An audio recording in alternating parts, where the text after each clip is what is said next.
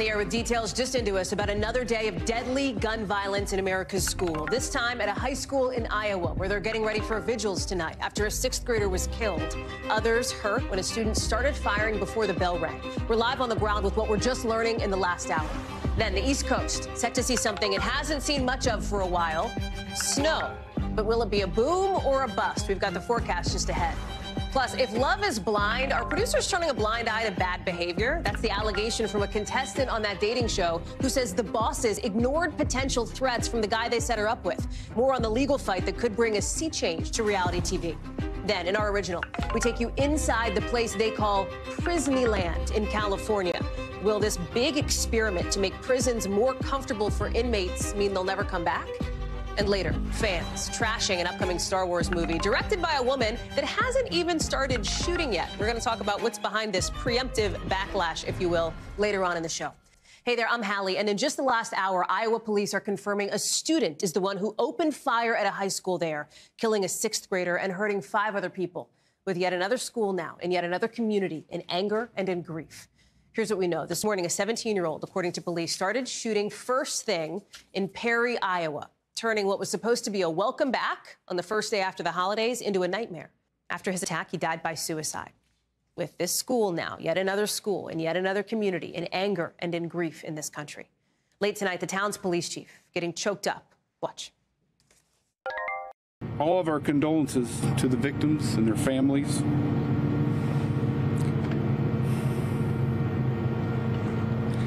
They need your thoughts and prayers, as well as time and space to process and to grieve. Classes, of course, are canceled there tomorrow, along with several other schools in the area, as the community gets ready for vigils later on tonight. Hallie was on the ground in Perry, Iowa, within minutes of the shooting. She is joining us now live tonight. So, Hallie, explain what happened here, because it wasn't just a gun. Police say they found some kind of explosive, right?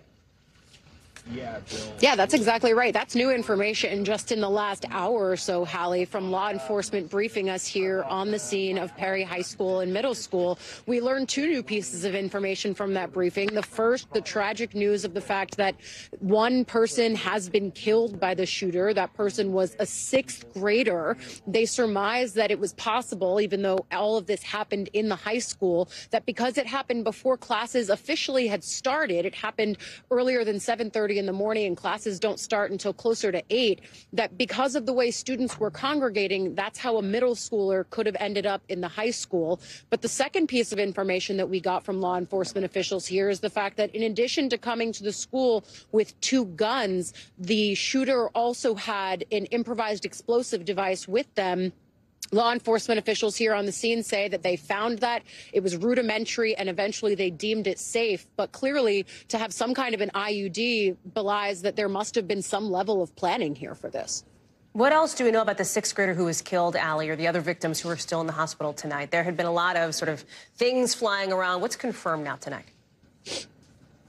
We're still pretty light on specific details here, Hallie. Of course, we know that the 6th grader was killed in this shooting. We also know that there are 5 people injured. Among them is 1 school administrator. We don't know that specific person's role, but we do know that it's a member of faculty, it's school personnel. We're waiting for further guidance and information on the status of those victims. But at the point that we heard from the presser just in the last few minutes, none of those injuries are at this point deemed life-threatening.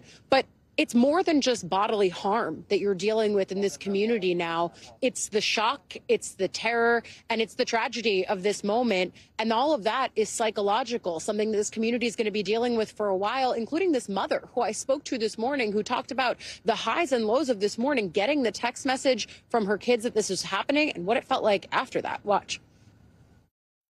What was it like getting that phone call? Actually, it was a text message this morning from my daughter, and it was absolutely horrifying. Like, that's one of the worst moments of my entire life, but the best phone call I got was saying that they were okay. I'm glad that they're okay. So, of course, that mother, thankful for the relief that she was able to feel, but she also told me she just never thought that this could happen in her community. And how many times have we heard that at the scenes of these mass shootings, Hallie? You know, I was just thinking about how this has happened in so many communities in this country, and that is something that is part of the context and the backdrop of the school shooting, and something that the White House addressed pretty head on with the press secretary there today saying it's only the fourth day. You know, what is it, January 4th? And already we now have another school shooting in America. Here's Karine Jean-Pierre.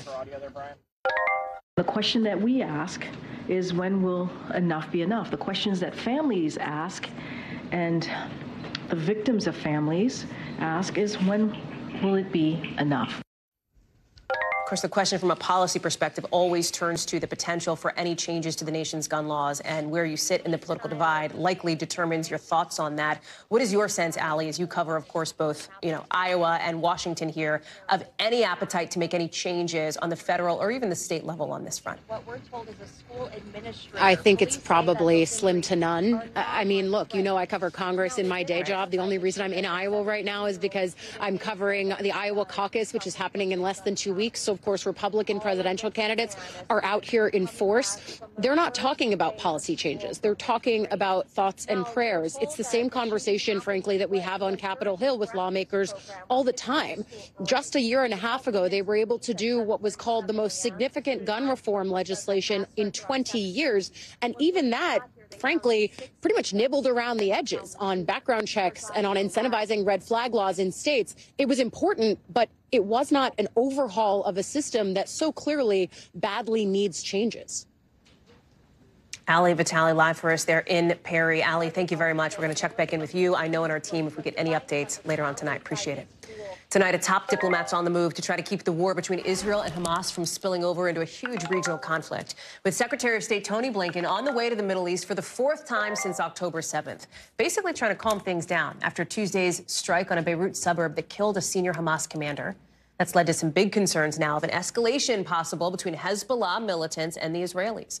Blinken's set to visit a bunch of countries in the region. You can see him here, with the diplomatic efforts happening while the war, of course, in Gaza continues. As tonight, we're learning about the daring and unprecedented rescue of the mother and uncle of a U.S. service member, both living in Gaza, caught in the crossfire for months. You can see the rescued mom. She's the one highlighted on the right there.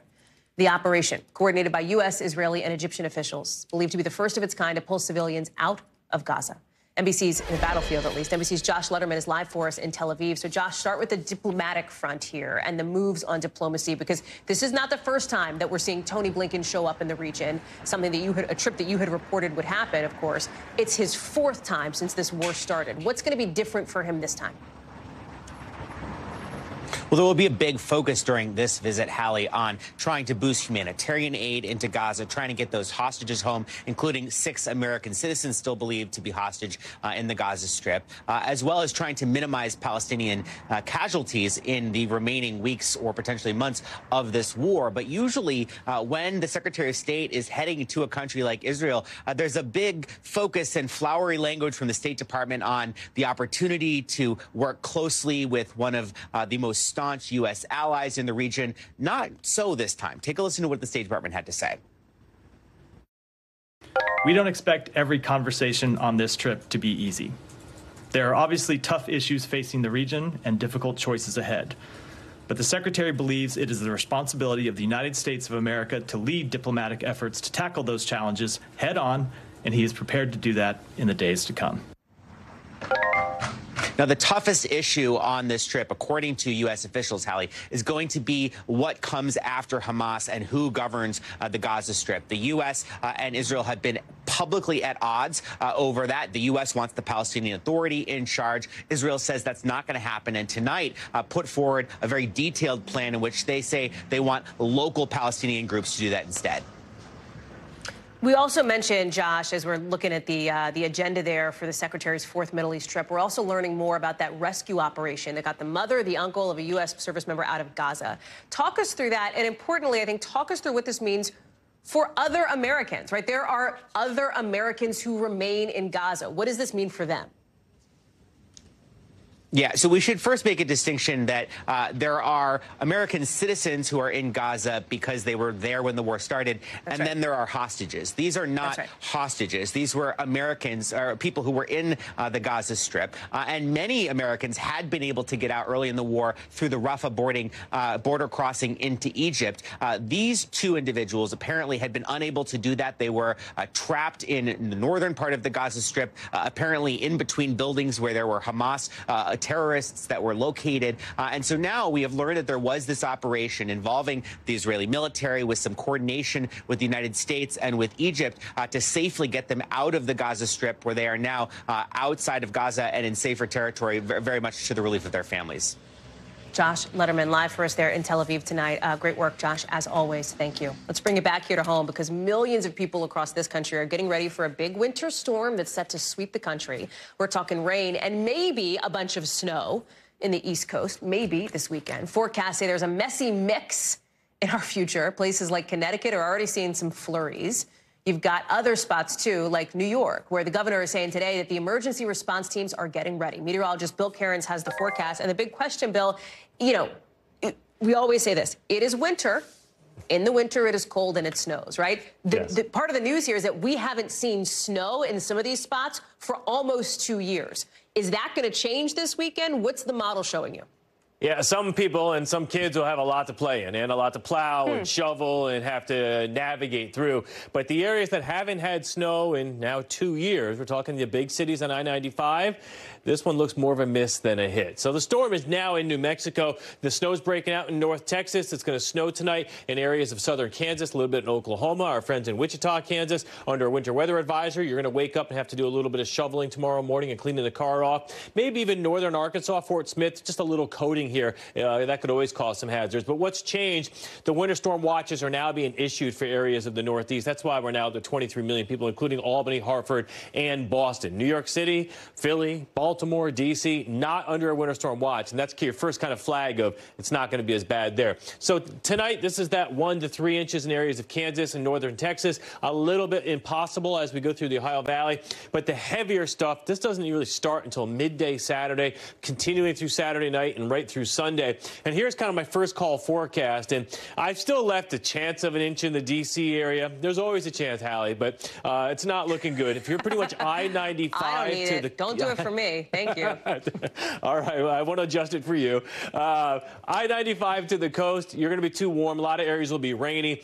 Same for New York City southwards. But you only have to go like 10 miles away from I-95, and then you're talking 6 to 12 inches of snow in northern New Jersey and Connecticut, Hartford. So it's a really fine line, and the Catskills get nailed, the Poconos, southern Vermont, most of Massachusetts, Boston, Nevada, all the big cities. That's one of the harder forecasts. The airport could get like 1 to 3 inches. Then you go by the I-95 loop, 5 miles inland, and you could get much as 6 inches. So we will get a little bit of ice out of this, too. But, Hallie, if this storm was happening typically this time of year, and we've already had 2 or 3, we'd kind of be like, it's a storm on the weekend, good thing it's not ruining us, travel plans or work or school. But since it hasn't happened in a while, everyone's kind of interested.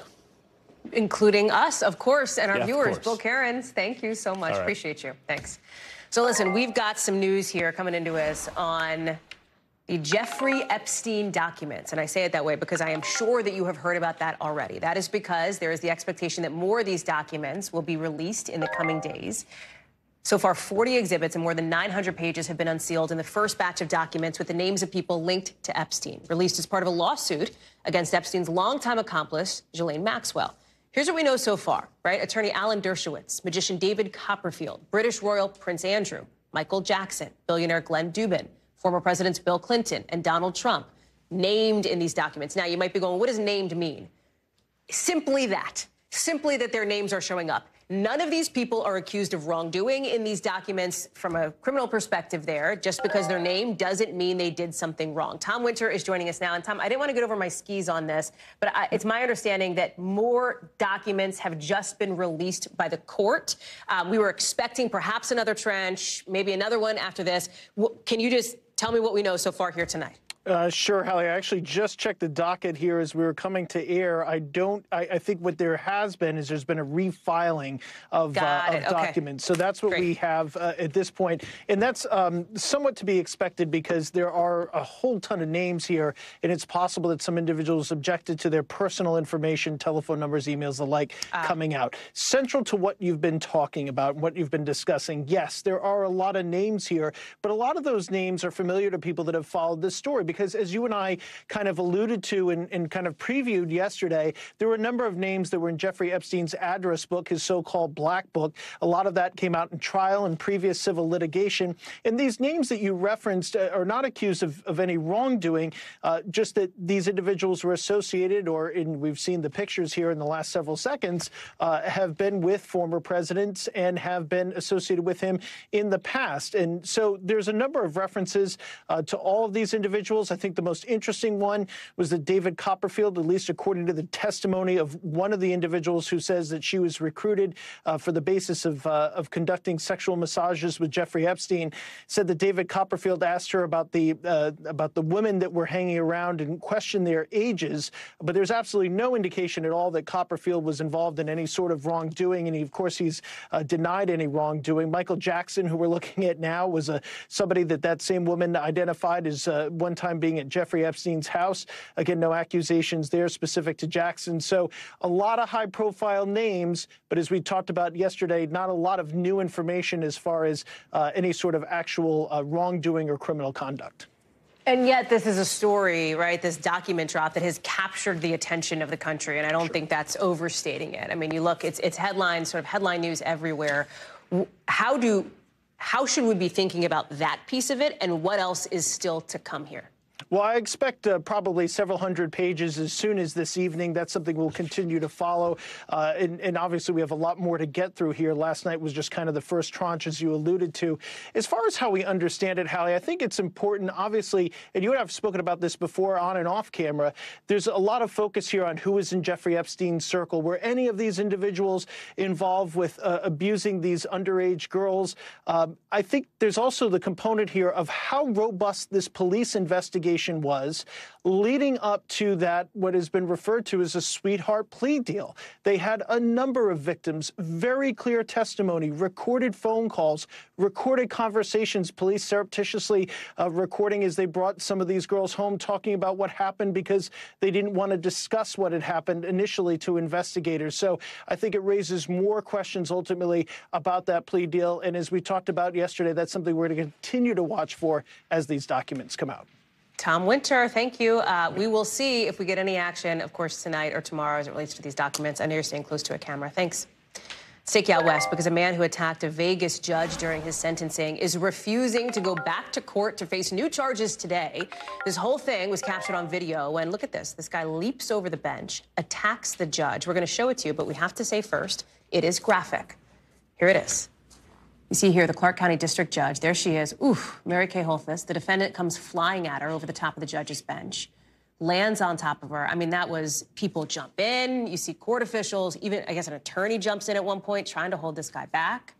She is okay. She had some injuries, but a courtroom marshal was hospitalized, apparently a bleeding gash on his forehead. You see it again there, a dislocated shoulder. It is almost unbelievable to watch. Liz Kreutz is joining us now. Help us understand this, because this defendant was being sentenced on a battery charge here. What was behind the moments that we didn't see on camera? Hey, Hallie. Yeah, so the attacker here is 30-year-old Deobra Redden, and he has a history of violent crimes. He was back in court pleading guilty to attempted battery with substantial bodily harm, and he was trying to ask the judge for a plea deal. He was standing there making the case that he's in a better place and asking the judge not to sentence him to prison again. She was really not buying it. She went through his whole rap sheet and actually said to him, I think it's time for you to get a taste of something else. And that is what triggered him, and that's what made him then jump out over the defendant desk desk into the judge's area there, tackling her.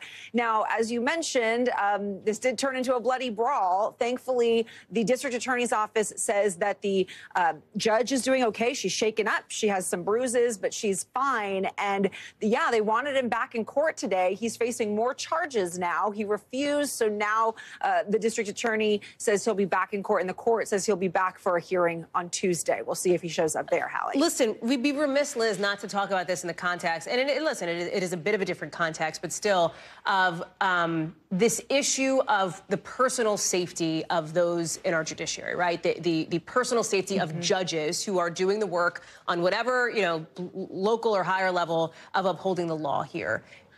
Give us more on that context and that backdrop, because we can't ignore that piece of it either. Yeah, definitely not. And it's something that even the court in Las Vegas is acknowledging when they put out a statement last night. They even said, we're committed to safety of our employees. They said we're going to be reviewing our protocols to make sure that it's safe for their employees and the judges. But we've seen this before, people targeting judges, retaliating them for their decisions, not just in the courtrooms, but actually going to their homes. And there's been legislation in recent years that's been passed to actually try to protect the personal information of judges because of these security concerns, Hallie. Liz Kreutz live for us on all of that. It is just wild to see and wild to hear about. Thank you very much. We got some pretty wild video coming up, too, of a robbery in California, a car backing into the building, people grabbing, look at this, anything they can. We're live with the latest on that investigation. Plus, one big drug company launching a new website to let patients get those prescription weight loss drugs online. We'll tell you why some experts are raising the red flag.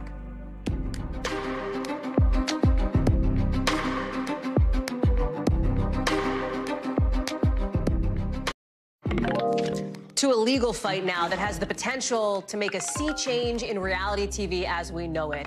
And it's starting with Love is Blind. A contestant from that show is fighting with Netflix and its production company Delirium after they went after her for breaking her NDA. Have you seen Love is Blind? Do you know it? It's the show that basically tries to get people to get engaged before they ever actually see each other, right? Idea being you base it on personality and conversation and not on looks.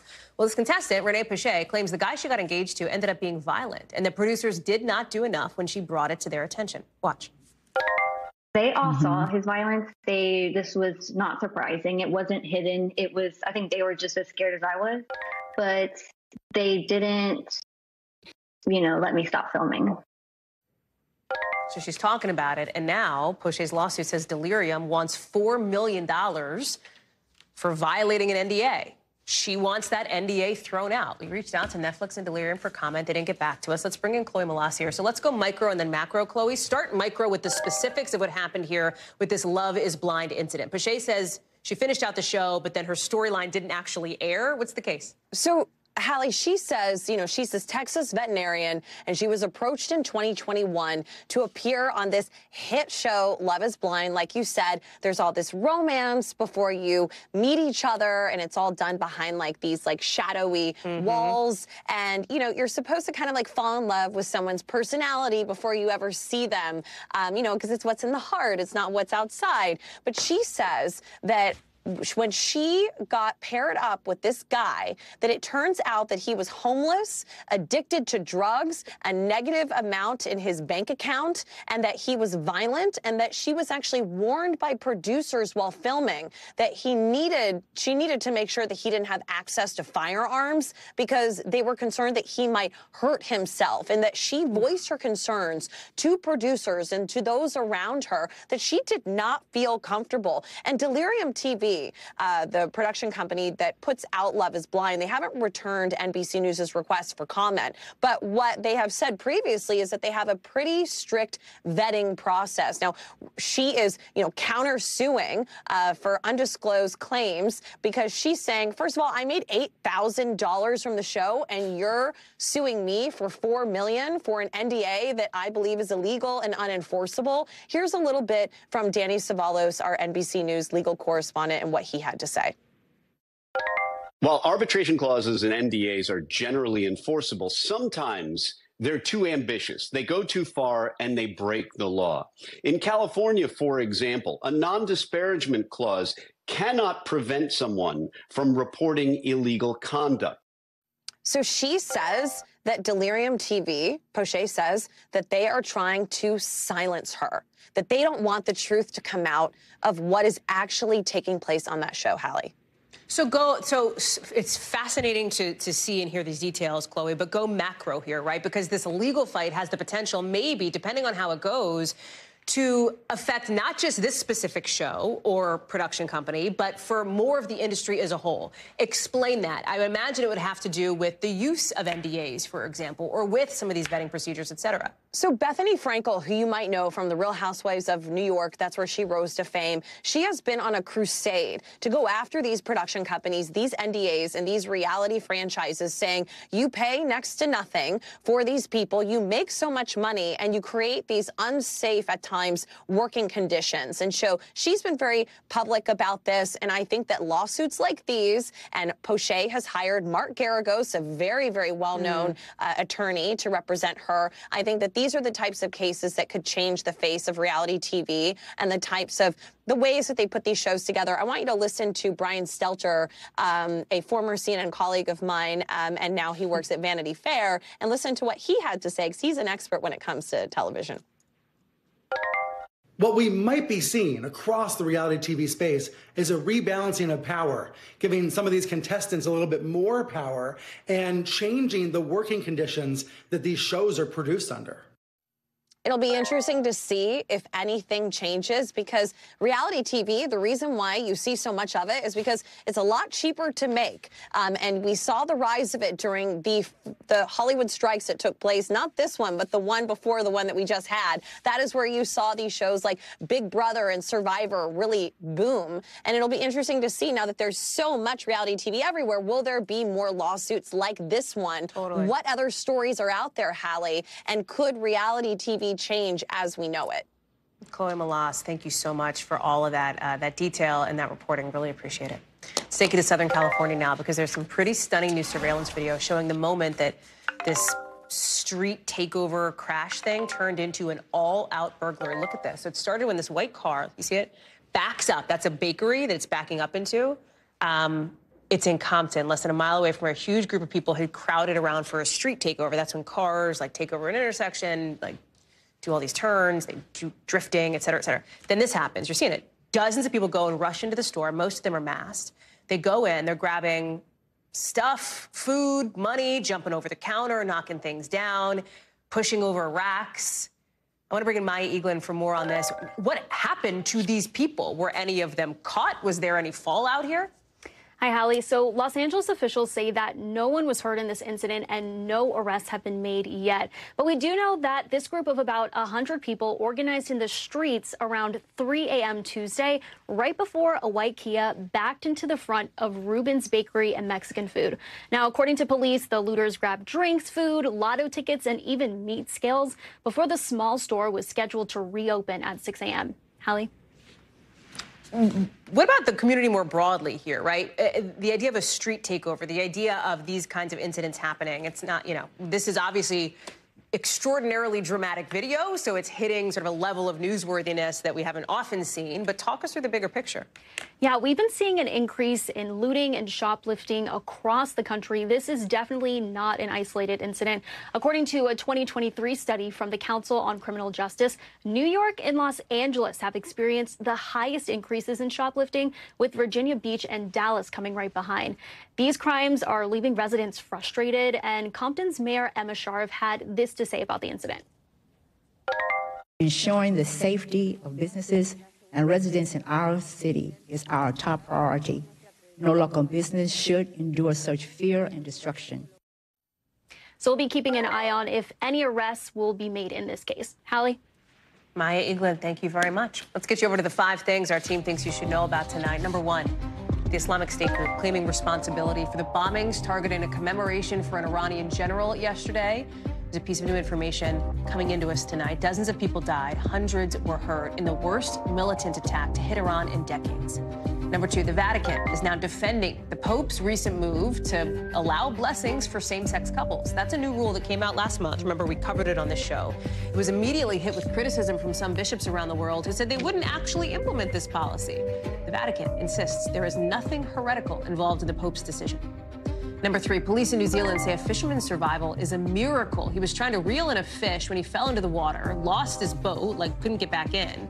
He was in the water for 24 hours. How did he get rescued?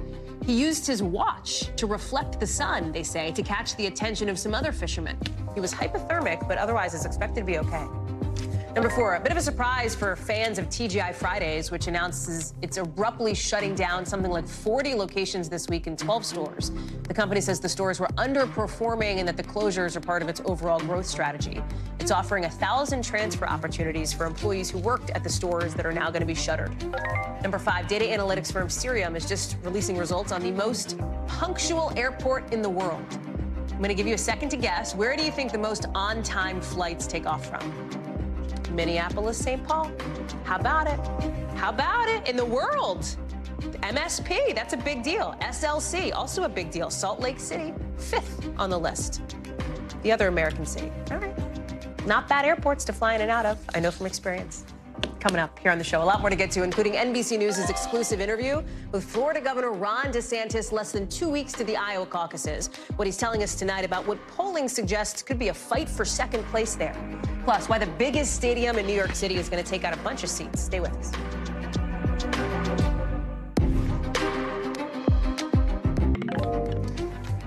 Florida governor and 2024 candidate Ron DeSantis tonight is pushing back on the idea that he is no longer now the top challenger to former President Donald Trump in a new exclusive interview. Listen to what he told our Dasha Burns. You're much closer in the race to Nikki Haley than you are to Trump. What happened? Well, no. I mean, first of all, Trump has always been leading in the race. I mean, he's the former president. He's one of the most famous people in there. But you're not even the top challenger to him now. We are the top. They wouldn't be spending that money if we weren't the top. I'm the only one that has a chance to beat Trump and win the general election. Okay, so that is Ron DeSantis' view of things. What is the view from the data perspective, from the polling perspective? Well, if the polls hold, Donald Trump is looking headed toward, candidly, potentially, a landslide win in Iowa. And whoever takes second place could end up double digits behind him, right? Meaning, yes, the fight for second place is one of the things that we're watching in Iowa. Former President Trump really hasn't been in the state a ton, but he is heading there tomorrow for a whole bunch of events this weekend, 8 of them starting on Friday. You can see the stops he's going to be making here all over the state. NBC's Dasha Burns is joining us now from Des Moines. So it's interesting to hear about this, Dasha, because listen, we are not fortune tellers here. Many things could happen between now and the Iowa caucus is about 13 days away, right? Sure, that is within the realm of possibility here. What looks likely, right, if you look at the past precedent of history over the course of the last several months, is perhaps not much movement in the polls because we just haven't seen movement in the polls for the last several weeks. So how is Ron DeSantis and his team, importantly, grappling with this? Because it's one thing to hear from the candidate publicly on camera with you at the Des Moines Register. It's another to talk about ground game, about resources, where they're putting their money and their resources. Right.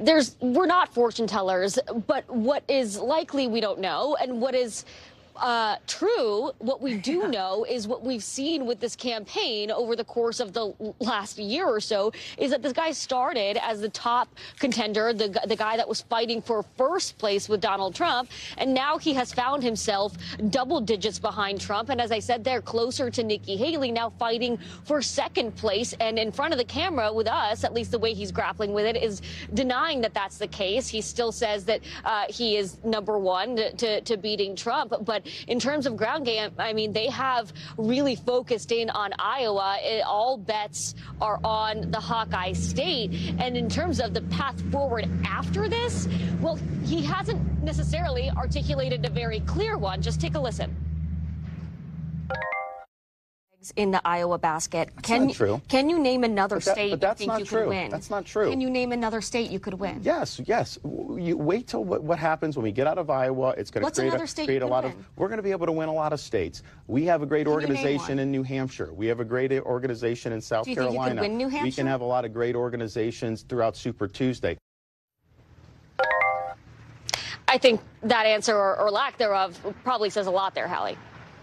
Also interesting, you talked about the great organization in Iowa and then South Carolina, but skipped New Hampshire. And so kudos to you for jumping in and trying to push that point here. When you talk about the person who is the front runner, it's former President Trump. We showed the map of all the places he's going to. It feels like this is a move to try to build up some momentum to make sure that people do turn out for the caucuses for him. Although it's interesting to hear how some of those in his orbit are trying to now say, well, you know, people may be a little embarrassed to show up for Donald Trump. But it sounds like there's some expectation setting happening even on the margins.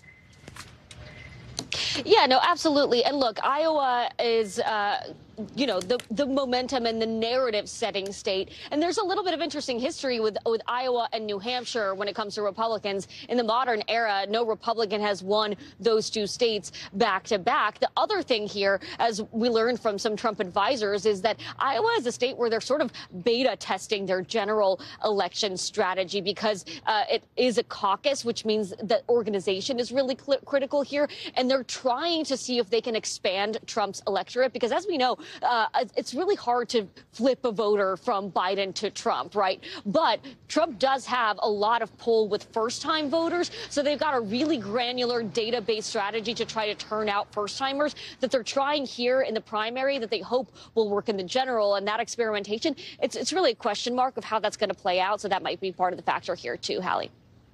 Dasha Burns, live for us there in Iowa. We are so glad to see you. Real quick, Dasha, who's next in your closing arguments interview series? We've got Nikki Haley tomorrow, so look out. Sounds good. We'll be watching. We'll see you here then for that wrap-up. Dasha, thank you so much. Again, that's that exclusive interview series that Dasha's doing with the Des Moines Register. Nikki Haley tomorrow. A lot more to get to here in the show because NBC News covers hundreds of stories every day. And because it can be tough to read or watch or listen to them all, our bureau teams have done it for you. This is what they tell us is going down in their regions in a segment we call The Local. Out of our Southern Bureau, police have arrested and charged a father and son today in connection with the killings of a pregnant 18-year-old girl who was about to give birth and her boyfriend in Texas last month. The son was charged with capital murder. The father was charged with abuse of a corpse. The couple was found shot dead in a car. Detectives say they think the killings were related to what they're calling a narcotics deal that went bad. Officials say more charges are pending, possibly relating to the death of an unborn child. Also, out of our Southern Bureau today, officials there say the fire we told you about at the home of Miami Dolphins player Tyreek Hill was sparked by a kid apparently playing with a lighter. The fire marshal says the whole thing was an accident and nobody was hurt, which is obviously very good news. And out of our Northeast Bureau, officials at MetLife Stadium, where the Jets and the Giants play, plan to take out more than 1,700 seats. Why? They've got to make the field wider for World Cup matches in 2026. MetLife is a contender to host the World Cup final, but they got to get that pitch right. We'll see. News today out of the FDA saying that it's gotten reports of things like hair loss and suicidal thoughts as potential side effects from weight loss drugs like Ozempic, Mounjaro, Wegovy. Now, they haven't found definitive evidence that the drug leads to those symptoms, but they're now evaluating the need for more regulation on some of those new drugs that are just getting more and more popular.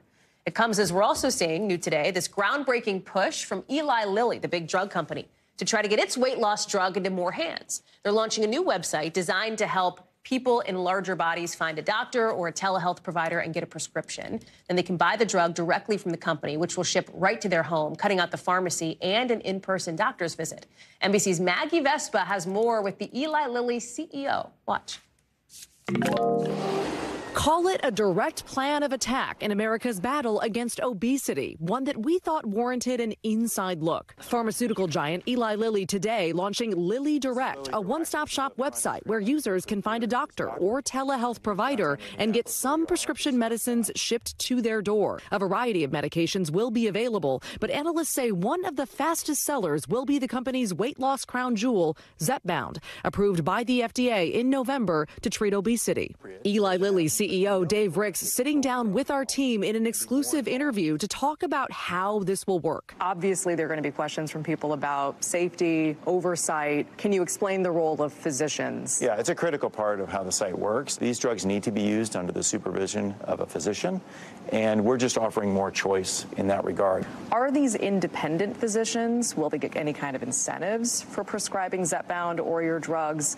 How does that relationship look? Yeah, key question. There is no financial relationship between us and the physicians or the online telehealth platforms. We're just providing offerings that patients can choose themselves and then consult with that physician. Zepbound is billed by Eli Lilly as the most effective weight loss drug in a $6 billion industry, which Goldman Sachs predicts will grow to $100 billion by 2030. This after rival drugs Ozempic and Wegovy in recent years took Hollywood by storm, with some stars criticized for using them for moderate weight loss while shortages mounted. That was before a direct option.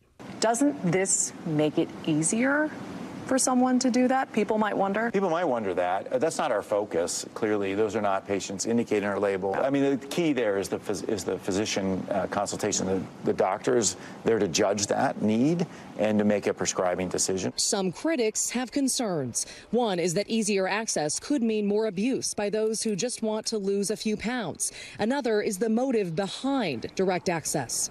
They're trying hard to make sure that you can find a path to something that they absolutely want to sell you. That creates at least the appearance of conflict of interest. This is about patient success. Our sales will be the same either way, whether we sell it to CVS or Walgreens or sell it on our website.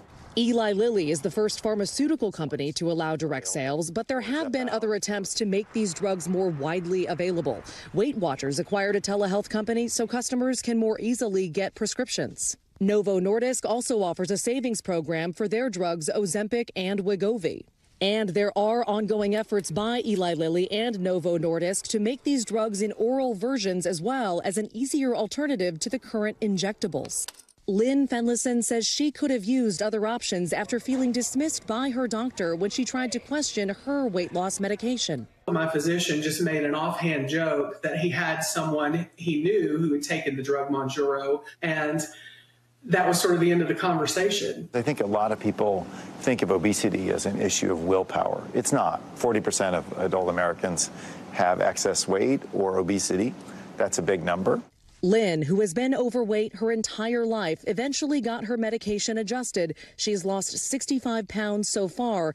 At the correct dosage, it shuts off the constant thought of food.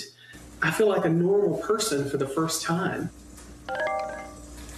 Maggie is joining us now. It's so interesting to see the dynamics here. One of the dynamics, of course, is money, right? Like these drugs are known to be kind of expensive. Talk through that in this new process from Eli Lilly. What about insurance? What are the details? Yeah, that's huge. Obviously, these drugs are really expensive for a lot of people, over $1,000 for a month's supply without insurance. And it's worth noting that about half, according to Eli Lilly, at least half of private insurance plans, like employer provided, don't cover drugs like Zepbound, drugs like this. Almost all of government provided, like Medicare, Medicaid, don't cover them. They're working to change that. But in the meantime, that is obviously a lot of money for a lot of Americans. So right now, this direct access plan specifically, Eli Lilly says, does not cut that cost, but separately, they also have a savings program that they say cuts that cost in half. But Hallie, we're still talking about $500 and some change per month for people. So that being said, Eli Lilly is aware that that's another priority moving forward. But in the meantime, we'll see how this direct access model works. Hallie. Maggie Vespa, thank you so much for bringing us this story tonight. Appreciate it. Coming up, how one state is trying to totally change its prison system to make incarceration more restorative and rewarding. We're giving you an inside look behind the scenes at an experiment being called Prisonyland. Next.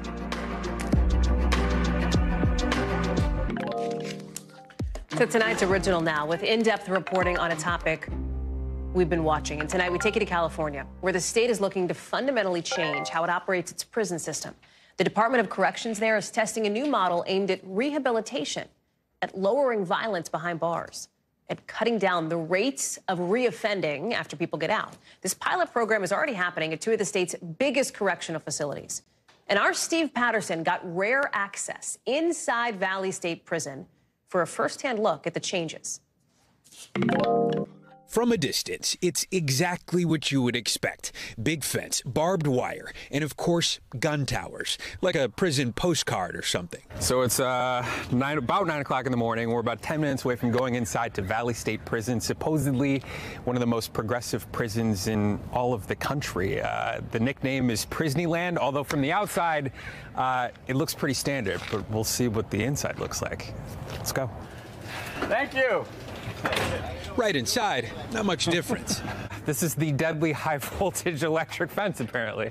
Obviously, don't want to touch this. But the more you get to know Prisoneyland, which officials say some locals refer to it as, you realize the first barriers coming down aren't actually physical.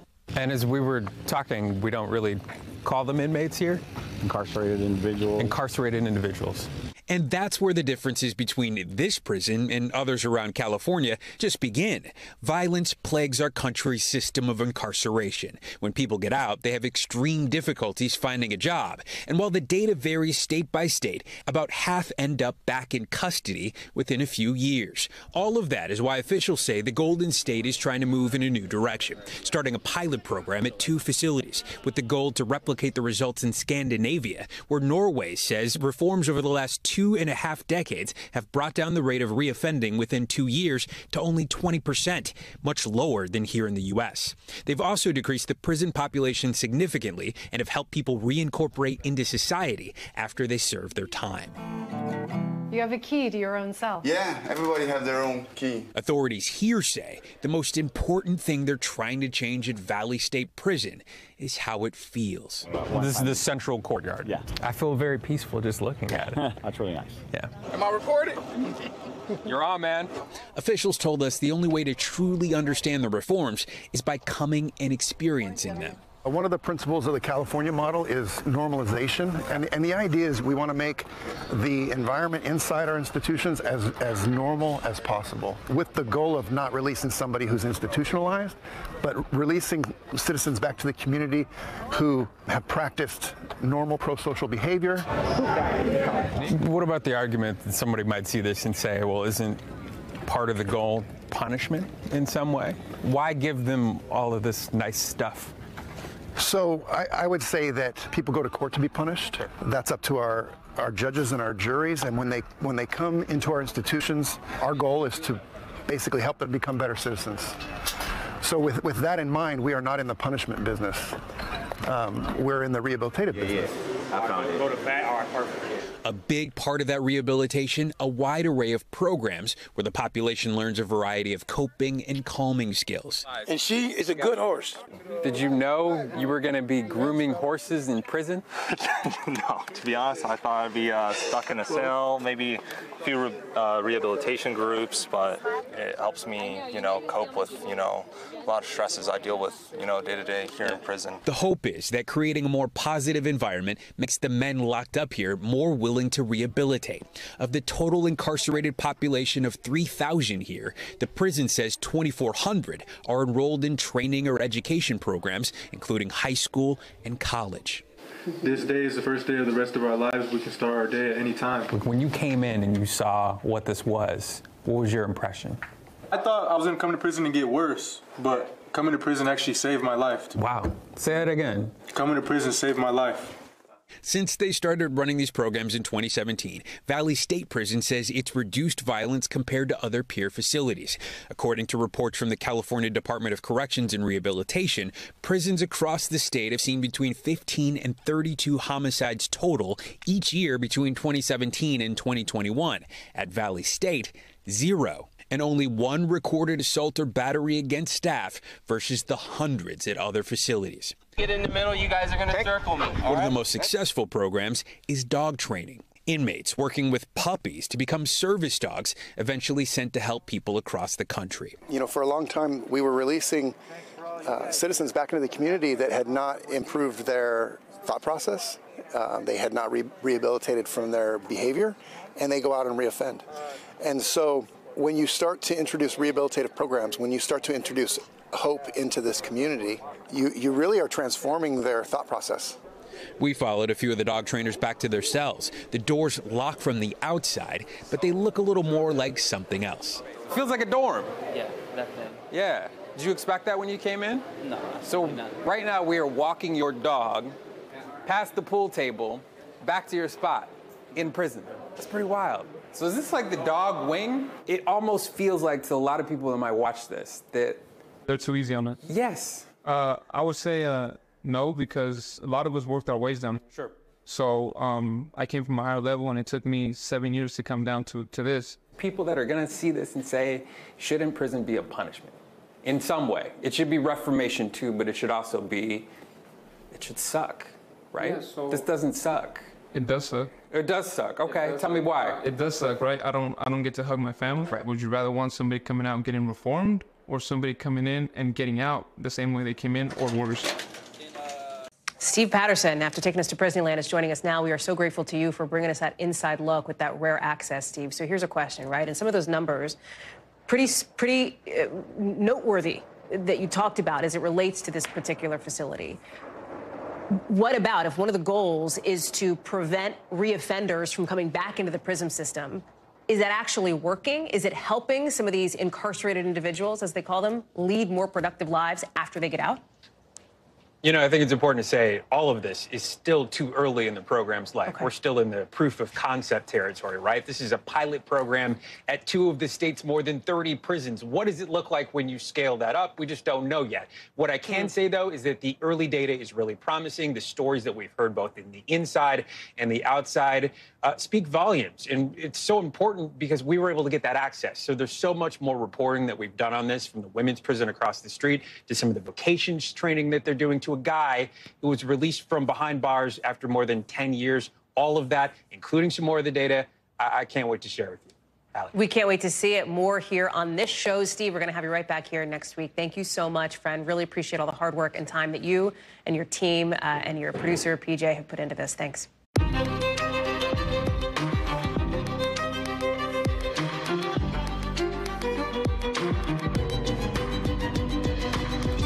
We are coming on the air as some in Iowa are heading out for vigils after another day of deadly gun violence in America's schools. This time at a high school in Iowa. 1 6th grader killed, other people hurt when a student started firing before the bell rang. We'll take you live on the ground with what we're just learning in the last couple of hours.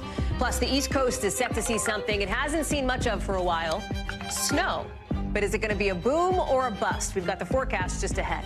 Plus, any minute now, we could see more documents in that case involving Jeffrey Epstein. It could be more big names, perhaps. Our team is keeping an eye on that docket and what's coming out of the court. We'll have an update in just a couple of minutes.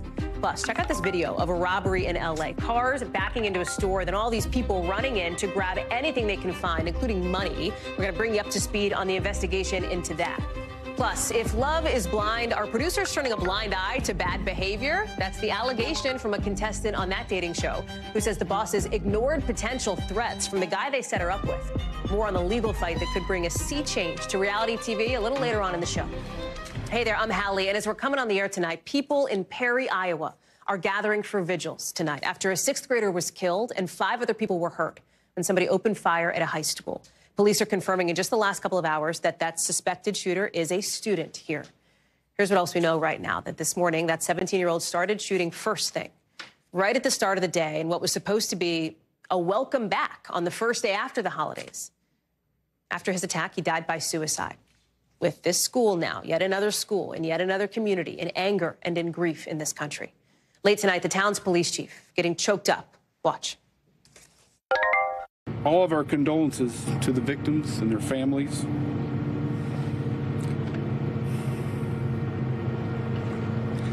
They need your thoughts and prayers, as well as time and space to process and to grieve. Classes are canceled, of course, at that school tomorrow, along with several other schools in the area. Adrian Broaddus is on the ground for us in Perry, Iowa tonight. So let's start with what we know about this, about what happened here, as more details are starting to come out, because it wasn't just a gun, right? Police are now saying that they found some kind of explosive. Yeah, they did say that, Hallie. This is just a tough way to start the second semester of the school year. It's a time when everyone was happy to be returning, but when they showed up here, terror. Let's begin with the victims. We know the numbers, but these are students, and they are children of people here in this community. 4 of the victims, we were told, were students here, and the person who died, a 6th grader, likely 11 or 12-year-old when you're in the 6th grade. Now, investigators say this shooting all happened in Perry High School, which is behind me. There was a mix of students here at that time of the day for a breakfast program. Investigators also saying the first 911 call came in around 7:37 a.m. and there were multiple people calling 911. Authorities saying first responders got here to the school within 7 minutes, and when they arrived, they found students inside sheltering in place and others running away from the high school.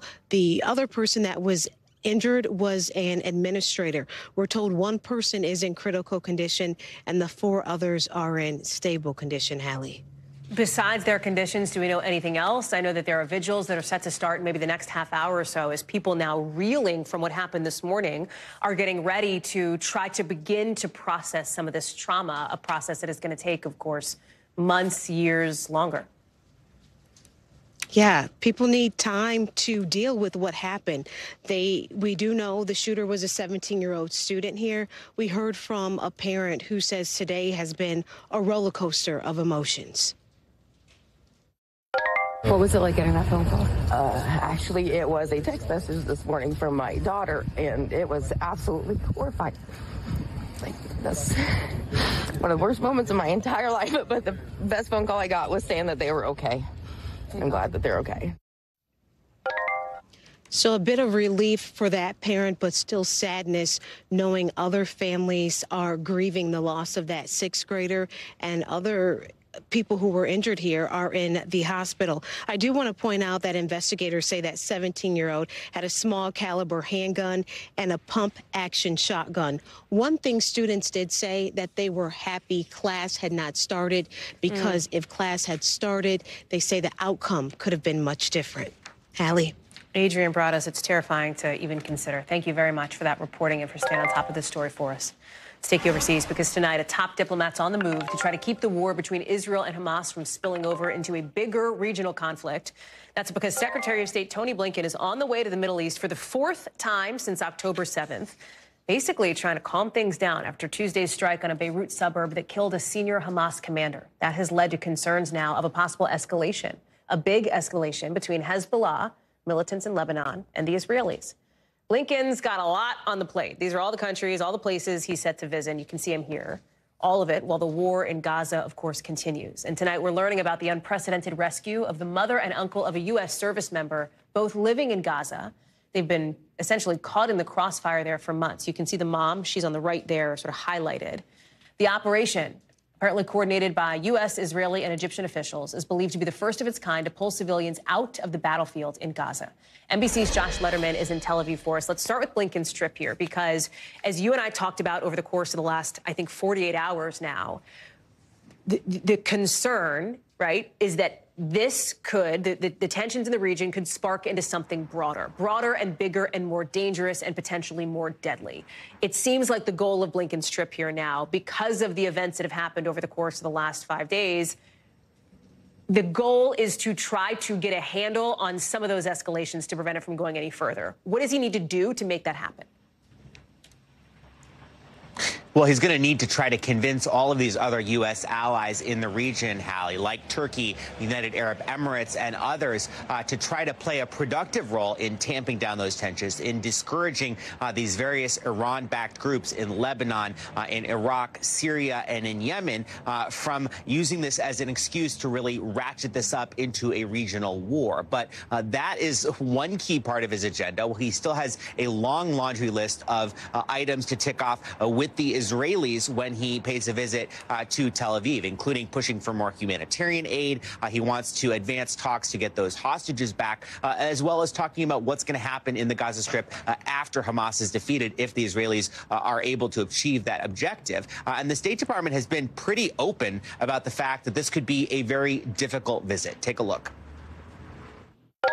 We don't expect every conversation on this trip to be easy. There are obviously tough issues facing the region and difficult choices ahead. But the Secretary believes it is the responsibility of the United States of America to lead diplomatic efforts to tackle those challenges head on, and he is prepared to do that in the days to come. One of those most tense issues, Hallie, could be who is going to actually control the Gaza Strip after this war is over, and whether Gazans will be allowed to go back to their homes, because as several Israeli politicians in the last few days have suggested that Gazans should leave the Gaza Strip. The State Department has hit back very strongly, saying that is absolutely unacceptable and that that kind of talk needs to stop. And tonight, we did hear from the Israeli military saying that in what they envision for the Gaza Strip after Hamas, they do expect that it will be Palestinian-run and the Gazans will be able to go back home. Part of this, too, and when we talk about Blinken's trip, Josh, maybe 3 weeks ago, right, end of last month, middle of last month, there was a question of, could Blinken's trip help shake loose maybe some more negotiations for a pause, for a hostage release? Because that is obviously still a huge issue on the table. We know that the head of the CIA has met with his counterparts in Warsaw to try to get something unstuck on that front. Where does that stand tonight?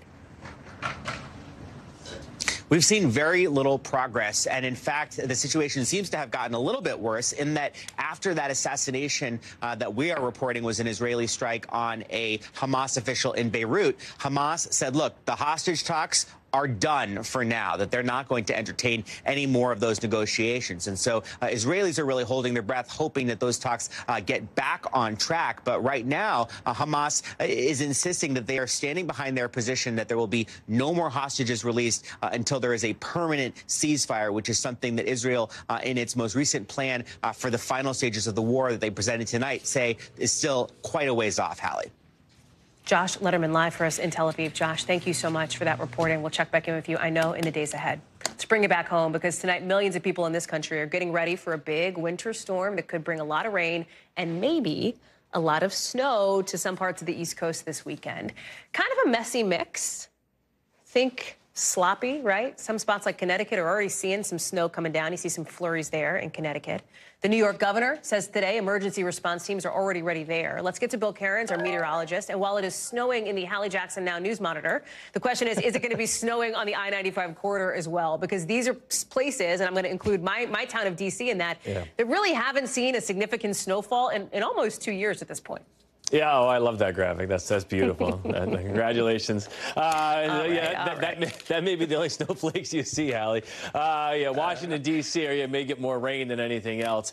So let's talk this storm and kind of play it out for you. We got so much happening in the next 10 days of weather, and then this huge Arctic outbreak behind it. You're going to hear a lot of weather stories across the country in the next 2 weeks. Like, we've unlocked the door, and winter is going to come roaring through. So this storm right now, about 23 million people. Watches are up now for interior sections of New England and also the Mid-Atlantic region. Tonight, the snow's Amarillo to Wichita. It's snowing right now in Albuquerque, by the way. Light snow, Chicago up through Detroit. Just a little coating over the next couple days. That's more or less Saturday morning. But the main event in the East, the thing that everyone's talking about, the heavier totals will be away from I-95. It looks like you may see some flakes, but possibly straight over almost to rain. D.C., Baltimore, Philly. New York has a chance for at least a little bit of snow, and then it probably will change over to rain. Once you get to Hartford, though, there's going to be someone that's going to get 8 to about 14 inches of snow somewhere from the Catskills to interior sections of New England. The forecast for all of these areas is going up. Hartford 6 to 10 wouldn't surprise me. It came close to a foot. Boston at the coast 3 to 6, but you go just inland on the I-95 loop, and the totals will be a lot higher than that. So, Hallie, this will be a significant snowstorm. Not paralyzing. You know, I know a lot of kids are like, it's going to snow this weekend. Will I have school off Monday? And I don't think so. I think they're going to have time to clean up. So all the teachers out there too, get all your work done, and students, be prepared, because Monday you'll probably have to go to school. So then, of all the events you're looking at over the next week and a half, Bill, what's the one that you are most concerned about, if any? Storm 2. This first one's kind of like a weekend snowstorm in the middle of winter. Maybe more fun than, hazardous. But Storm 2 is going to cause a ton of problems. So here's the storms as they're lined up on the map. So this is Storm 1. This is the one we just talked about. This is where it is tomorrow. Storm 2 is now up here heading into areas of British Columbia. This will slide down the west coast this weekend, causing snow and rain in typical areas all the way down the west coast. This storm gets into the middle of the country, a powerful storm, very powerful. Like, we're talking damaging wind, we're talking severe weather, maybe tornadoes in the Gulf Coast, we're talking heavy rain on the East Coast with flooding concerns. Those areas I just talked about getting all that snow, it's going to be 50 degrees with 2 inches of rain Tuesday and Wednesday. That's a huge flag for areas like New Jersey and southern New England if that happens, and maybe the Catskills too. I mean, you're talking rapid snow melt, 50 degrees with 2 inches of rain. That's going to be horrible. So yeah, this storm could be bad. And then the one behind that, which is now all the way at the tail end of the Aleutian Islands out in the Pacific. This will become behind that one. This moves on to the west coast as we go throughout the middle of this weekend. And then this storm will be on bothering us next weekend, Hallie, on the east coast. And then behind all of that, it gets brutally cold coast to coast. Right. So I hope everyone's ready, buckle up, and yeah, I hope everyone's enjoyed their nice quiet weather. To be honest. Okay. Thank you, Bill. Well, we're going to continue your list of storms yet to come. Winter is here, and we've got to be buckled up and ready for it. Thank you, my friend. I appreciate that. We'll talk again, I am sure, soon. Let's take you now to the lawyer for victims of Jeffrey Epstein, who says more court documents, potentially with more big names, could end up released in the days to come. So far, 40 exhibits and more than 900 pages have been unsealed in that first batch of documents with names of people linked to Epstein, released as part of a lawsuit against Epstein's longtime accomplice, Ghislaine Maxwell. Names like attorney Alan Dershowitz, magician David Copperfield, Prince Andrew, Michael Jackson, billionaire Glenn Dubin, former President Bill Clinton, former President Donald Trump, named in these docs. What does that mean, that they're named? Simply that. Simply that their names are showing up. Just because their names are showing up doesn't mean they're accused of wrongdoing in these documents from a criminal perspective. Tom Winter is joining us now. We were expecting perhaps another trench, maybe another one after this. Can you just tell me what we know so far here tonight? Sure, Hallie. I actually just checked the docket here as we were coming to air. I think what there has been is there's been a refiling of documents. So that's what we have at this point. And that's somewhat to be expected because there are a whole ton of names here, and it's possible that some individuals objected to their personal information, telephone numbers, emails, the like, coming out. Central to what you've been talking about, what you've been discussing, yes, there are a lot of names here, but a lot of those names are familiar to people that have followed this story. Because as you and I kind of alluded to and kind of previewed yesterday, there were a number of names that were in Jeffrey Epstein's address book, his so-called black book. A lot of that came out in trial and previous civil litigation. And these names that you referenced are not accused of any wrongdoing, just that these individuals were associated, we've seen the pictures here in the last several seconds, have been with former presidents and have been associated with him in the past. And so there's a number of references to all of these individuals. I think the most interesting one was that David Copperfield, at least according to the testimony of one of the individuals who says that she was recruited for the basis of conducting sexual massages with Jeffrey Epstein, said that David Copperfield asked her about the women that were hanging around and questioned their ages, but there's absolutely no indication at all that Copperfield was involved in any sort of wrongdoing, and of course he's denied any wrongdoing. Michael Jackson, who we're looking at now, was somebody that same woman identified as one time being at Jeffrey Epstein's house. Again, no accusations there specific to Jackson. So a lot of high-profile names, but as we talked about yesterday, not a lot of new information as far as any sort of actual wrongdoing or criminal conduct. And yet this is a story, right, this document drop that has captured the attention of the country, and I don't think that's overstating it. I mean, you look, it's headlines, sort of headline news everywhere. How should we be thinking about that piece of it, and what else is still to come here? Well, I expect probably several hundred pages as soon as this evening. That's something we'll continue to follow. And obviously, we have a lot more to get through here. Last night was just kind of the first tranche, as you alluded to. As far as how we understand it, Hallie, I think it's important, obviously, and you and I have spoken about this before on and off camera, there's a lot of focus here on who is in Jeffrey Epstein's circle. Were any of these individuals involved with abusing these underage girls? I think there's also the component here of how robust this police investigation was leading up to that, what has been referred to as a sweetheart plea deal. They had a number of victims, very clear testimony, recorded phone calls, recorded conversations, police surreptitiously recording as they brought some of these girls home, talking about what happened because they didn't want to discuss what had happened initially to investigators. So I think it raises more questions ultimately about that plea deal. And as we talked about yesterday, that's something we're going to continue to watch for as these documents come out. Tom Winter, thank you. We will see if we get any action, of course, tonight or tomorrow as it relates to these documents. I know you're staying close to a camera. Thanks. A man who attacked a Vegas judge during his sentencing is now refusing to go back to court to face new charges today. And let me tell you, the video, you got to see it because this guy leaps over the bench. He attacks the judge. We're going to show it to you in a second, but I got to warn you first. It's graphic. Here it is. The Clark County District Judge, Mary Kay Holthus. The defendant comes, look at that, flying over the bench, lands on top of her. People jump in. You're seeing like court officials, a guy in a suit walks up. The judge is okay. She was hurt. She had some injuries, but is expected to be okay. You can see it here in slow motion. It's just unreal. A courtroom marshal was apparently hospitalized with a gash on his forehead that was bleeding and a dislocated shoulder. Liz Kreutz is joining us now. What happened, and how does that even happen in a courtroom?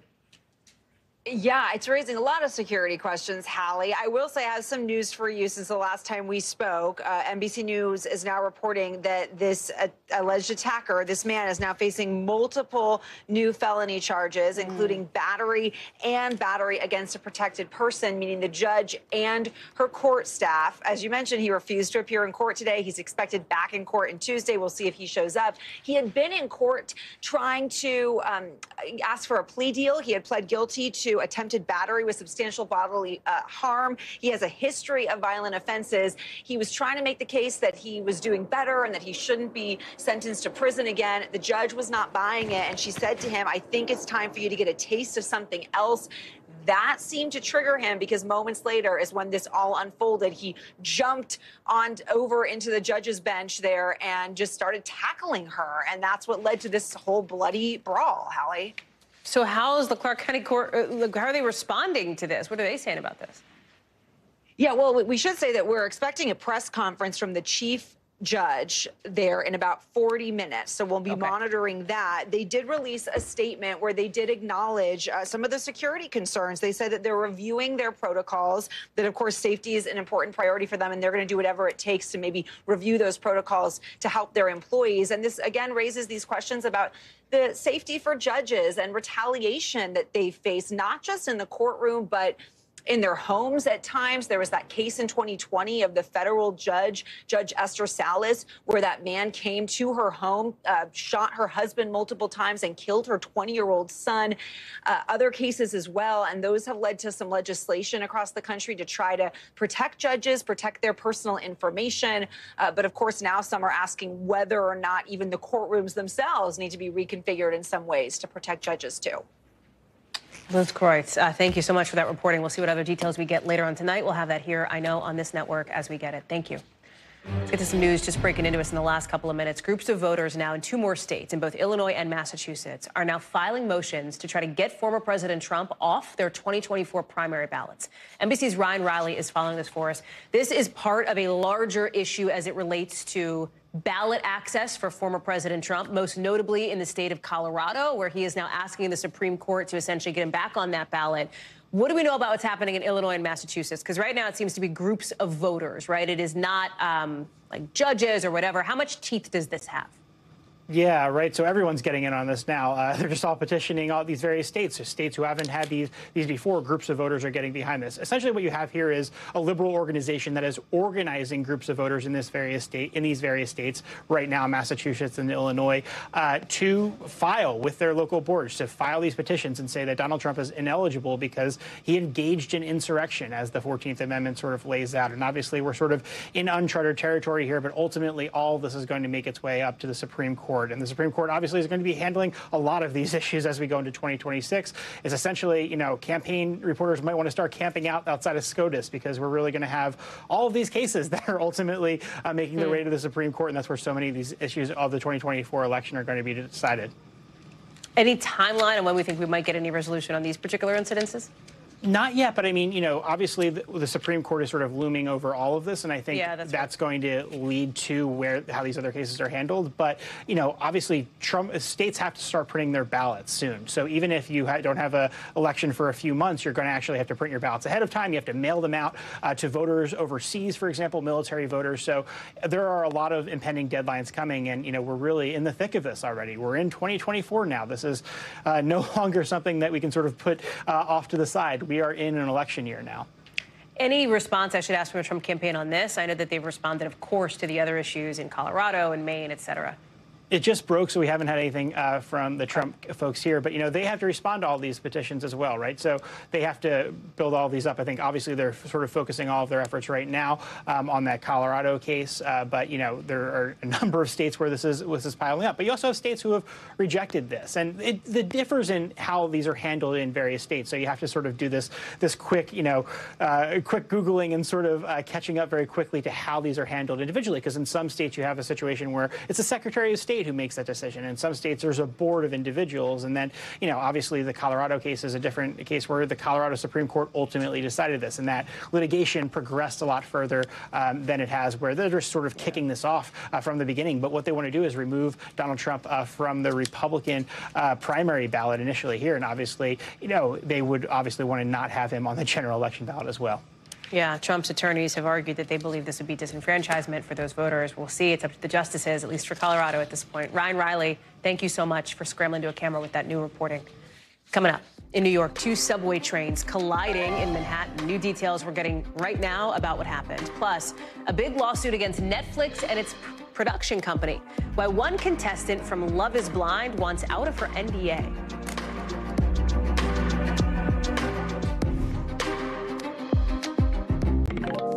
To a legal fight now that has the potential to make a sea change in reality TV as we know it.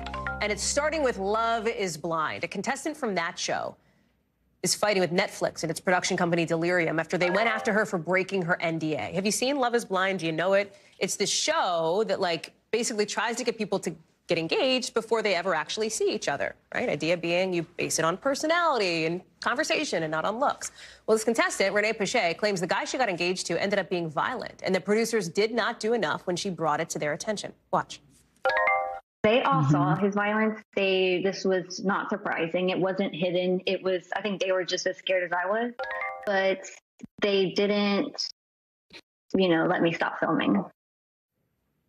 So she's talking about it, and now Poche's lawsuit says Delirium wants $4 million for violating an NDA.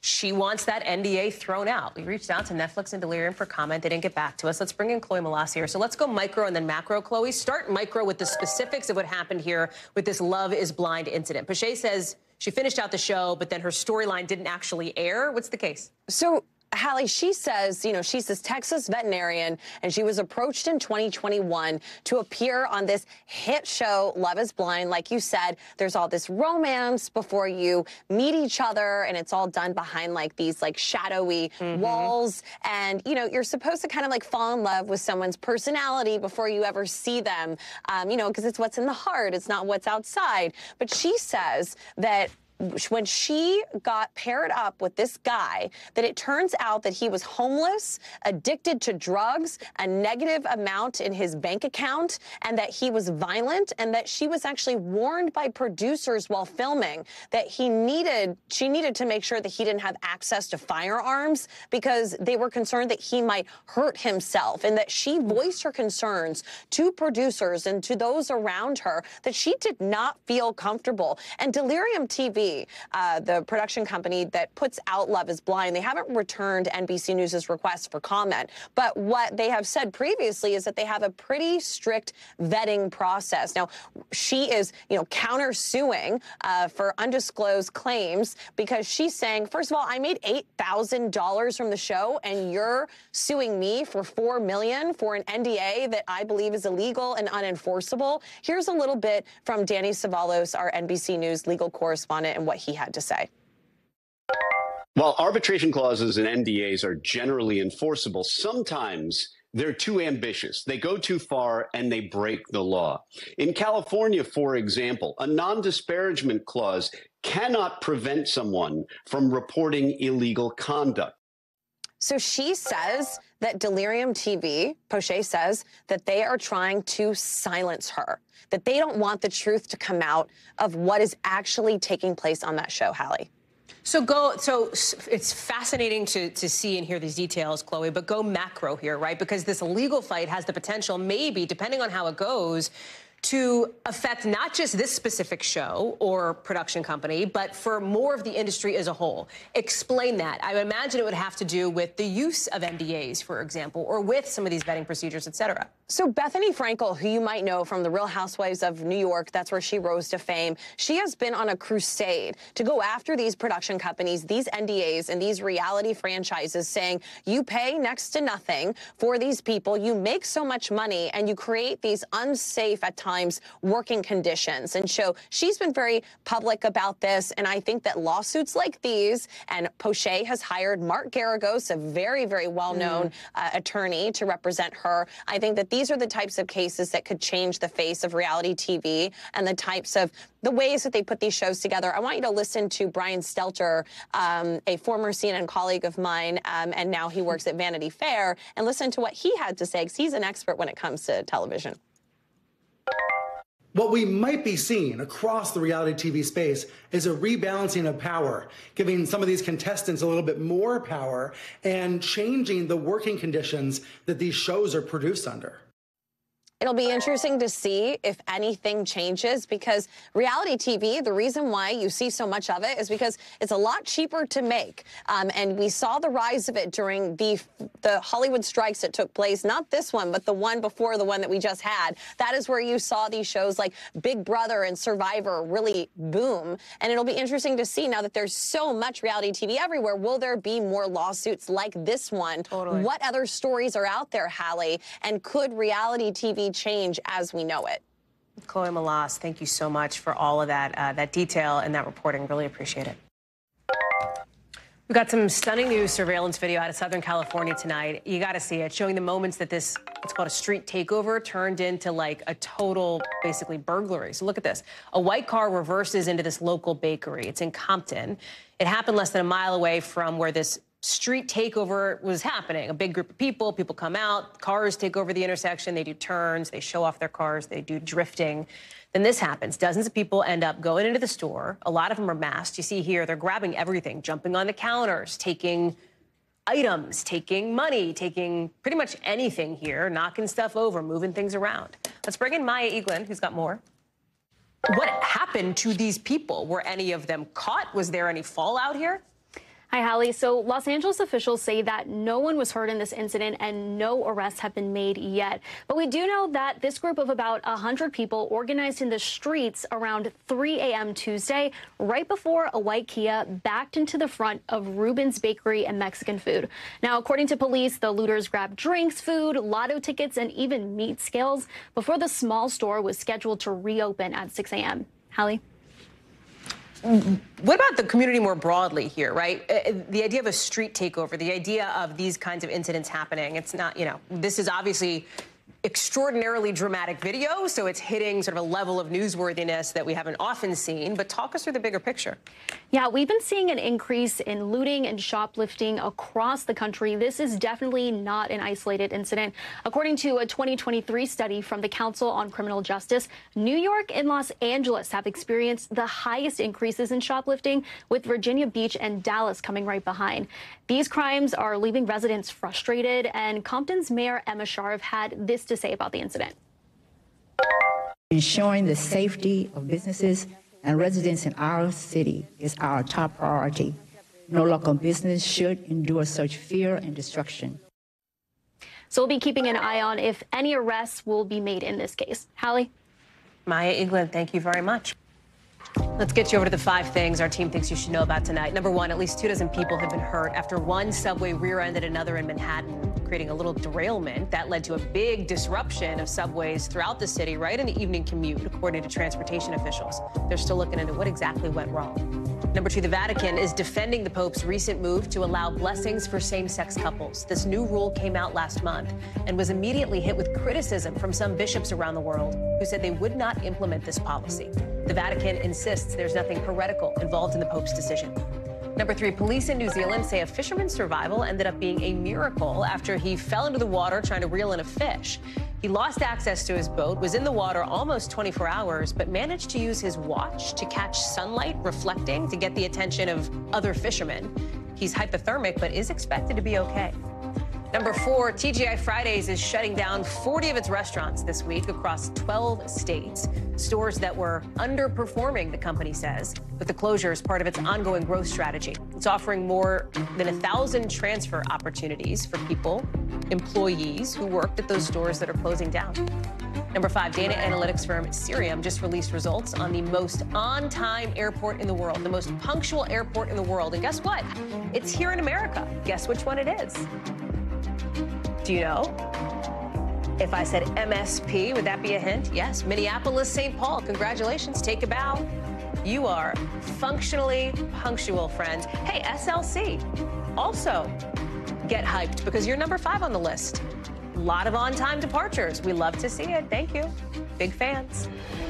All right, let's get to some breaking news now just into us here. More documents related to Jeffrey Epstein have now been released by a New York federal court as part of that lawsuit against Ghislaine Maxwell, Epstein's longtime accomplice. Again, this is coming into us. We've literally just got the filings in the docket. We know that 19 exhibits and 327 pages of previously sealed Epstein-related documents have been filed. Our team is working on combing through them. You can imagine if you've ever seen a court document, this stuff is dense. There's a lot here. We want to be careful in what we can report. It is not altogether unexpected that we are getting another batch of documents. If you've been watching the show for the last 30 minutes, you probably heard our conversation with Tom Winter, suggesting, predicting, based on what we understand from our reporting, that there would be more batches of this stuff coming out. Again, anybody named in these documents at this moment, doesn't mean they did anything wrong necessarily. It just means that they are part of this broader lawsuit, this broader sort of linkage here, at least linked to Jeffrey Epstein here. So we are looking through these documents. We're going to see what we find. As soon as we get any information, we're going to bring it to you right here on NBC News Now. Give us a beat. We'll be right back. 2024 candidate and Florida Governor Ron DeSantis is tonight pushing back on the idea that he's no longer the top challenger to former President Trump as we close in now less than 2 weeks to the Iowa caucuses, with the governor speaking in a new exclusive sit-down with NBC News and the Des Moines Register. Here's our own Dasha Burns. Listen. You're much closer in the race to Nikki Haley than you are to Trump. What happened? Well, no. I mean, first of all, Trump has always been leading in the race. I mean, he's the former president. He's one of the most famous people in there. But you're not even the top challenger to him now. We are the top. They wouldn't be spending that money if we weren't the top. I'm the only one that has a chance to beat Trump and win the general election. So that's what the governor says. What do the polls say? Well, they show that former President Trump looks poised to take the lead, because that's where he's sitting now. Whoever takes second place could end up double digits behind him, meaning that, yes, part of the discussion here is the fight for second place. Former President Trump hasn't been in the state a ton, although he will be a lot this weekend. He's heading there tomorrow for a whole bunch of stuff. 8 events starting Friday. You can see all the stops across Iowa he will be at. NBC's Dasha Burns is in Iowa tonight as well. She's joining us now. So it's interesting to hear about this, Dasha, because listen, we are not fortune tellers here. Many things could happen between now and the Iowa caucus is about 13 days away, right? Sure, like that is within the realm of possibility here. What looks likely, right, if you look at the past precedent of history over the course of the last several months, is perhaps not much movement in the polls, because we just haven't seen movement in the polls for the last several weeks. So how is Ron DeSantis and his team, importantly, grappling with this? Because it's one thing to hear from the candidate publicly on camera with you at the Des Moines Register. It's another to talk about ground game, about resources, where they're putting their money and their resources. Right. We're not fortune tellers, but what is likely we don't know, and what is true, what we do know is what we've seen with this campaign over the course of the last year or so is that this guy started as the top contender, the guy that was fighting for first place with Donald Trump, and now he has found himself double digits behind Trump, and as I said, they're closer to Nikki Haley, now fighting for second place, and in front of the camera with us, at least the way he's grappling with it, is denying that that's the case. He still says that he is number one to beating Trump, but in terms of ground game, I mean, they have really focused in on Iowa. All bets are on the Hawkeye state. And in terms of the path forward after this, well, he hasn't necessarily articulated a very clear one. Just take a listen. in the Iowa basket. Can you name another state you think you could win? That's not true. Can you name another state you could win? Yes. You wait till what happens when we get out of Iowa. It's going to create a lot of. We're going to be able to win a lot of states. We have a great organization in New Hampshire. We have a great organization in South Carolina. Do you think you could win New Hampshire? We can have a lot of great organizations throughout Super Tuesday. I think that answer or lack thereof probably says a lot there, Hallie. Also interesting, you talked about the great organization in Iowa and then South Carolina, but skipped New Hampshire. And so kudos to you for jumping in and trying to push that point here. When you talk about the person who is the front runner, it's former President Trump. We showed the map of all the places he's going to. It feels like this is a move to try to build up some momentum to make sure that people do turn out for the caucuses for him. Although it's interesting to hear how some of those in his orbit are trying to now say, well, you know, people may be a little embarrassed to show up for Donald Trump. But it sounds like there's some expectation setting happening even on the margins.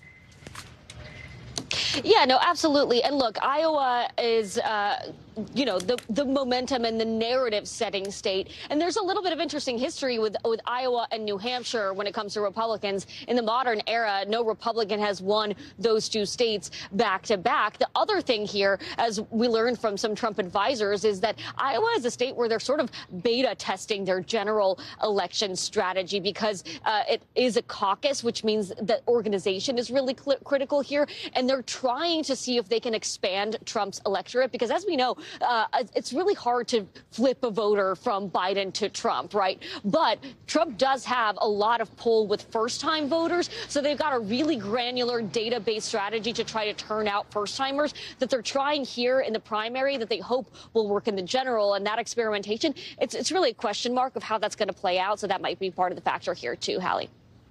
Dasha Burns, live for us there in Iowa. We are so glad to see you. Real quick, Dasha, who's next in your Closing Arguments interview series? We've got Nikki Haley tomorrow, so look out. Sounds good. We'll be watching. We'll see you here then for that wrap-up. Dasha, thank you so much. Again, that's that exclusive interview series that Dasha's doing with the Des Moines Register. Nikki Haley tomorrow. NBC News covers hundreds of international stories every day, and because it can be tough to read or watch or listen to them all, our international teams have done it for you. Here are some of what they're watching in a segment we call The Global. Out of Sweden, thousands of homes have lost power. A bunch of cars got stuck because of, obviously, it's super cold. There's a lot of snow. You can see those cars here. Temperatures dropped to below 36. Look at that, 35 below zero in some spots. Out of Denmark, Queen Margrethe making her final public appearance today before she steps down from the throne later this month. You can see her riding through Copenhagen in a horse-drawn carriage. She's the longest reigning monarch in Europe. She's been on the throne for more than 50 years. And in a rare move for Denmark royalty, she is abdicating the throne to her son. And out of Australia, the biggest male specimen of the world's most venomous spider. Ugh. I'm sorry to do this to you. It was found north of Sydney, fortunately not on this continent. That is Hercules, and he is 3 inches long. Officials say they're going to extract his venom and use it for a life-saving anti-venom program. So there's your nightmare fuel for the day. You're welcome. I'm sorry. Coming up, how one state is trying to totally change its prison system to make incarceration more restorative and more rewarding. We're going to give you an inside look at an experiment getting called Prisony-land. Coming up. So tonight's original now with in-depth reporting on a topic we've been watching. And tonight we take you to California, where the state is looking to fundamentally change how it operates its prison system. The Department of Corrections there is testing a new model aimed at rehabilitation, at lowering violence behind bars, at cutting down the rates of reoffending after people get out. This pilot program is already happening at 2 of the state's biggest correctional facilities. And our Steve Patterson got rare access inside Valley State Prison for a first-hand look at the changes. From a distance, it's exactly what you would expect. Big fence, barbed wire, and of course, gun towers, like a prison postcard or something. So it's about 9 o'clock in the morning. We're about 10 minutes away from going inside to Valley State Prison, supposedly one of the most progressive prisons in all of the country. The nickname is Prisony-land, although from the outside, it looks pretty standard, but we'll see what the inside looks like. Let's go. Thank you. Right inside, not much difference. This is the deadly high-voltage electric fence, apparently.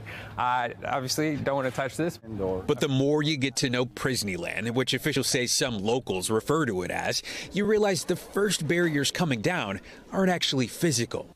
And as we were talking, we don't really call them inmates here. Incarcerated individuals. Incarcerated individuals. And that's where the differences between this prison and others around California just begin.